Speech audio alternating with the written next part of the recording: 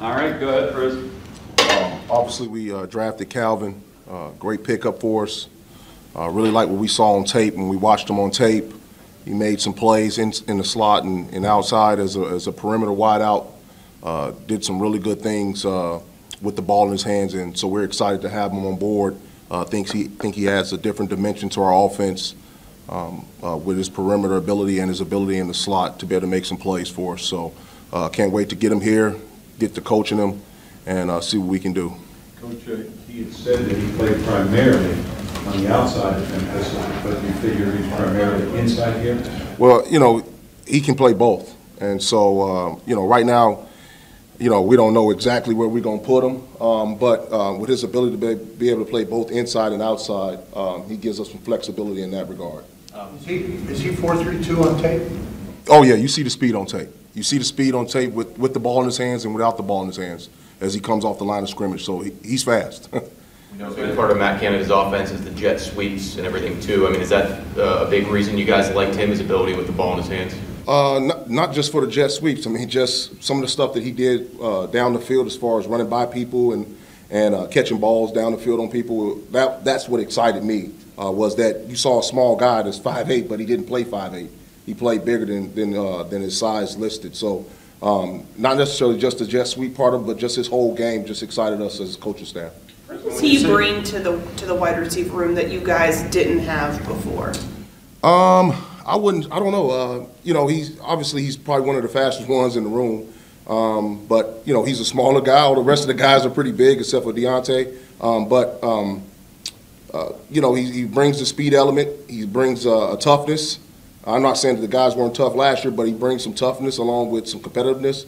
And I think he's going to make the room fun. He's going to bring some juice and all that type of stuff to the room. When you say he plays bigger, how does he do that?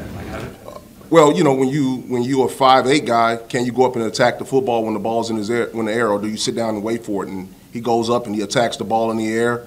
Those 50-50 balls or those combat catches, like Coach Tomlin likes to say, he goes and makes those plays. And so when I say he plays bigger than his size, that's what I'm referring to, where he's a guy that he plays like a guy that's 6'1", 6'2", as far as when he jumps up and goes and attacks the football.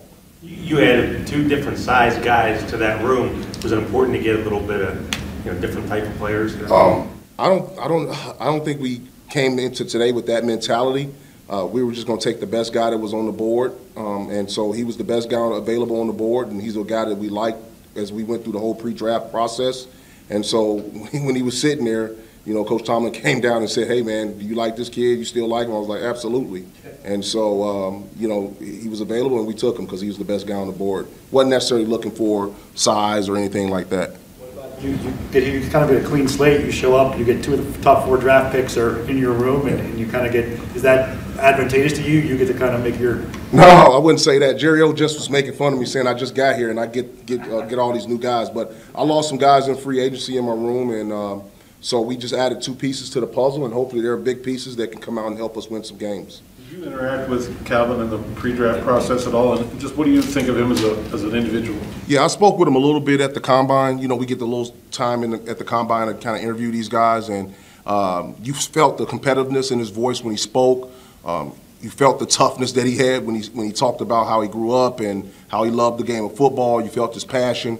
And so those are some of the things that I like in wideouts. I want a guy that's competitive, and I want a guy that's tough, and he kind of displayed both those things even without watching the tape.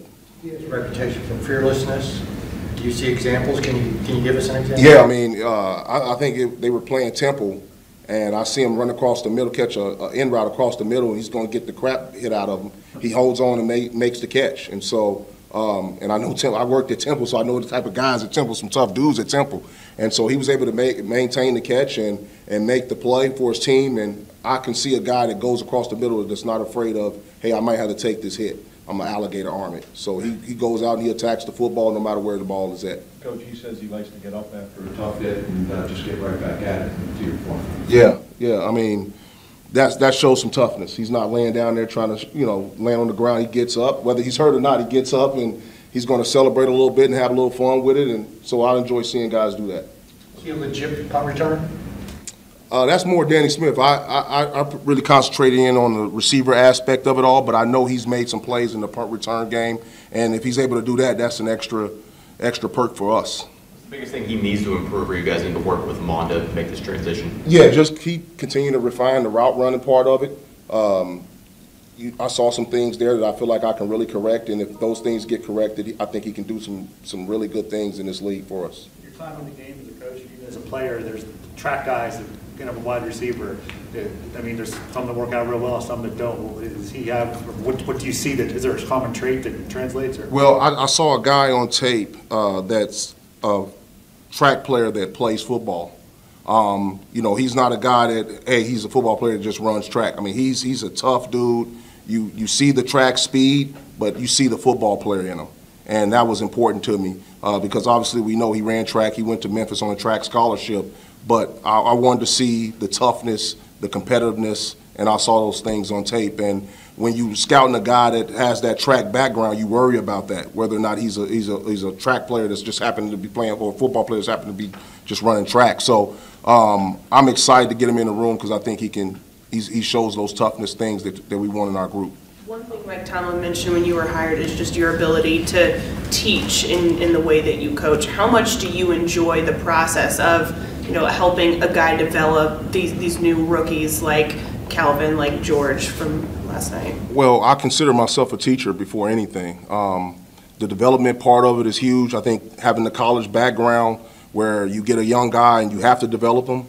The programs that I was in as a coach, Temple, Baylor, you had to develop guys. We weren't going to get the 5-star guys. So that's in my background. That's important to me. I get pleasure out of seeing a guy as a young pup come in this league or come into college, and then you see the developmental phase and you see him develop into the player that you think he could be. And so that's important to me, the development part of it. And I consider myself a developmental coach, and I take pride in that. As a wide receivers coach, it's been in the league now. What do you make of what's happened this offseason with the way the position's suddenly been valued extremely? Do you feel like that's been something that's coming, or you think it's a little bit crazy, or where do you land on that? Well, it's so much. The game has transitioned so much to the passing game with 7-on-7s, all the 7-on-7 circuits. 7-on-7 circuits become like AAU basketball. These kids travel all over the place to do 7-on-7. So you saw the game trending in that direction. So with the influx of so many wide receivers into the draft, and these guys doing so much 7-on-7 and so much passing in the college game, that you kind of saw it coming, and it's a product of that. We know what you just told Calvin, but can we get your breakdown or George and more about what you think of him and what you? Yeah, George, big frame guy. I was able to go work him out at his pro day, and he was a guy that's able to sink his hips, getting out of his breaks, transitioning out of his breaks with speed. Went up and attacked the football. Obviously he didn't get to play as many games as he wanted to this past football season, but I love the fact that he wanted to go and play. He came back from the injury and he was like, he could have easily said, you know what, I'm gonna just sit out and wait for the draft process to happen and get myself ready for the draft. But no, he went in there and wanted to compete with his teammates and his team, and so that showed a lot to me. But the skill set is there, so I just can't wait to get my hands on him and Calvin and develop both those guys.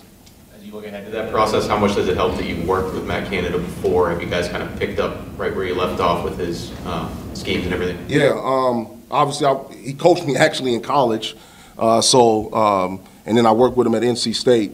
But I would like to think I'm a better coach now than I was when I first started working with him at NC State. And so I'm looking forward to it. Obviously there's some familiarity with the offense, some familiarity with the way he coaches and wants things done. So that makes this transition coming here to Pittsburgh a lot easier than most places. To your earlier point, how do you feel overall about the speed in your room? Well, speed is great. Speed is great. They all can run. Every guy in my room can run. They can take the top off the coverage. Hopefully they'll invite safeties and stuff over the top of us, and we'll be able to open some of the intermediate to short passing game.